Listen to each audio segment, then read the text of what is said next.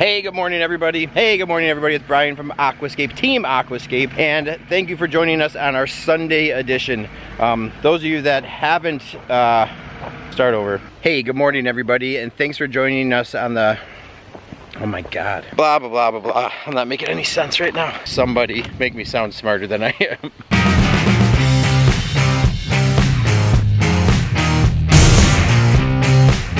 Hey, good morning everybody, and welcome to Team Aquascape. I'm Brian, and thanks for joining us on this Sunday edition. I'm actually standing out at the beginning of a brand new project, and notice I'm kind of all alone.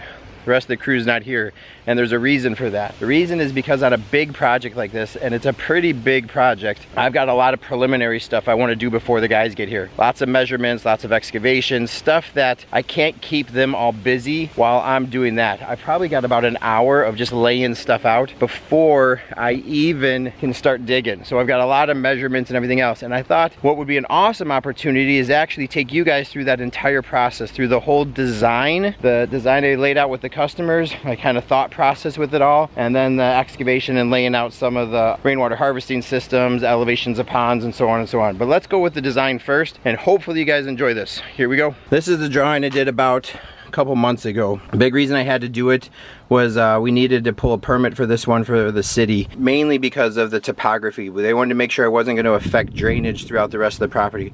But before we get into that, let's actually just talk about the basics and the design of it all. This is the house right here, from this corner to this corner, which is that space there to that space there.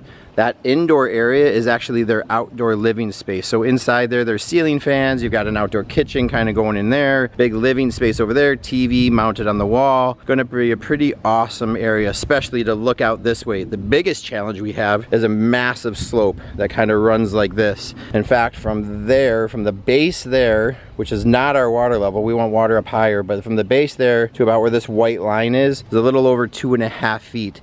As I continue to go down this way, it goes down to almost 6 feet down, so like right about there. So it's a pretty substantial slope. So let me kind of talk about the challenges of the design as we get back to this. So of course, this is our main viewing area, and every time we're designing a feature, or every time I'm designing a feature, I want to make sure that they can see something from inside the house. Now to get a waterfall coming back this way, remember this was almost 2 feet lower back here than it is from here. So if I wanted to put a waterfall over here, not only would I have to build this up 2 feet, but imagine how massive my berm would get. It would become enormous, and I'd have to bring out probably around 100-150 yards of soil. So what I came up with is something a little bit different. Try to work with the topography. So I'm going to bring the water right up to the foundation of that outdoor living area there. My pond comes out roughly about 20 feet. It's actually 22, and it's about 22 feet wide here with a wetland filter here. The whole pond is going to have this infinity edge type look. Remember, because it slopes quite a bit. All the way back to here, it drops about 5 feet. Now what I'm going to do though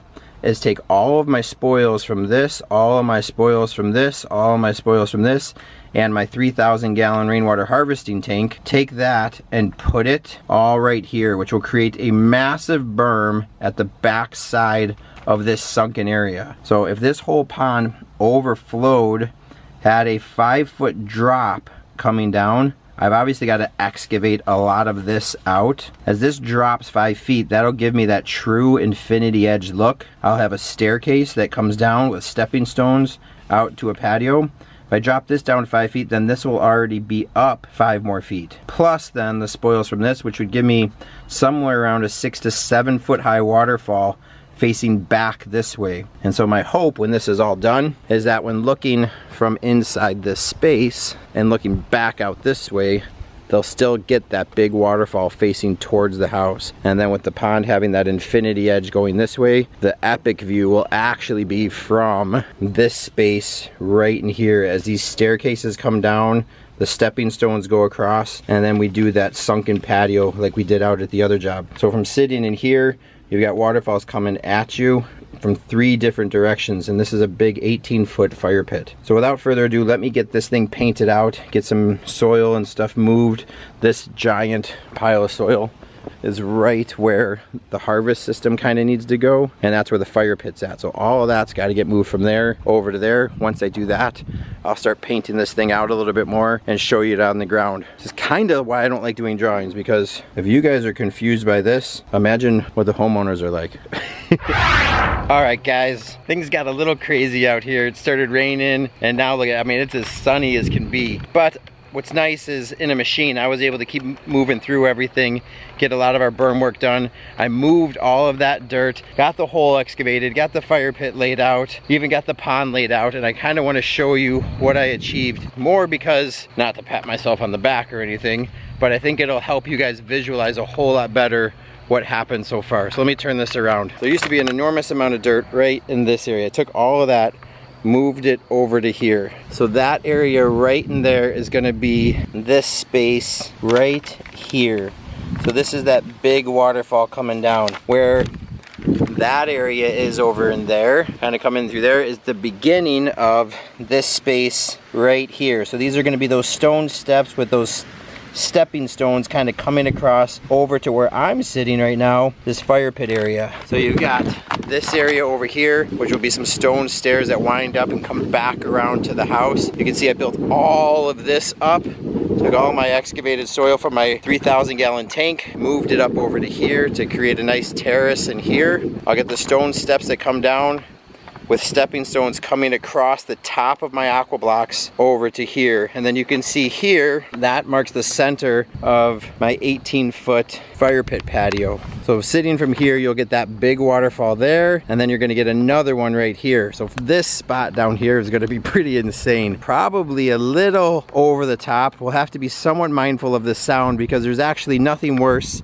than having to talk over the sound of a waterfall. And with two, look at how big this is. I mean, you can see my shadow, and I'm not that tall of a guy, but that thing's easily 6 feet tall. Let's actually go over here and look. I'll even prove it. Take my transit stick. That actually says 6 feet tall. So awesome. We've got a big 6-foot high waterfall coming down there. It'll move through this kind of stream area. Remember, stepping stones over to the aqua blocks. Another 7-foot high waterfall on that side. I think on this side, I'm just gonna do more of a sheet style. And then this side, I might drop it once and then drop it again. Maybe even a split or something coming around. This side will have all kinds of splits. There'll definitely be a sheet and then a split or another split. I'm really excited about this area. Let me take you up towards the top and show you what this view is gonna be like. So then we come up here into what again is the outdoor living space. You can kind of see the pond laid out here. Comes like that, comes right to there, and comes back over into this area. Wetland filter is going to be there. So from in here, water is going to come right up to the foundation of this area. And then right there is where that space is, falling towards that patio. So we get the drop towards the fire pit. It'll go through that little stream area, and then that's where that tank is sitting right now. So what I was really trying to accomplish was build all of this up, then use that natural topography where it dropped 5-6 feet down to that grade to create a true infinity edge. And I think right now I'm be able to get that. So from up in here, that's where that big 7-foot fall is, way out over there. And then right here is where that infinity edge will go down to the fire pit area. Now I'm also gonna leave a lot of room for landscape in here. I wanna ultimately kind of hide that fire pit. I would love to see maybe a glimpse of it, but I love that mystery, as you guys know. When people see that waterfall just kind of disappearing, I think it'll also pull a lot of people down to like, hey, where does that go? When they come to this patio and see a pathway that kind of disappears, and the key is to make it disappear, so their interest draws them around this berm, and there'll be some trees in here, especially some tall stuff here. If I can get something tall that kind of frames out that waterfall in the distance, that'd be great. And then something kind of shorter and medium in here that still acts as like a picture frame for that waterfall. And then that infinity edge going this way will open up the line of sight, so you see that waterfall come all the way down to the bottom of the pit there. So lots of mystery, lots of cool things, crazy awesome elevations to work with, and just really excited. Hey, so I hope that wasn't too confusing. I really just wanted to kind of inspire you guys, show you how to use different topographies to your advantage. When you get that slope that goes away from a house, use that. Don't try to work against it, and get waterfalls facing in other areas. But if you're gonna do that and have a waterfall facing away from the house, know this, you're gonna have to create some type of destination spot down at the bottom. If you don't create that destination spot, there's no point in having the waterfall facing in that direction. So coming down into this area is just gonna be awesome. Well, it was a crazy day for me. Thanks for joining. I hope you guys really enjoyed this version of our Sunday edition. Make sure you tune in to the rest of Team Aquascape Tuesdays and Thursdays every single time at 9 o'clock a.m. and you're gonna get to see the fun progress of this awesome project. Thanks so much. Bye.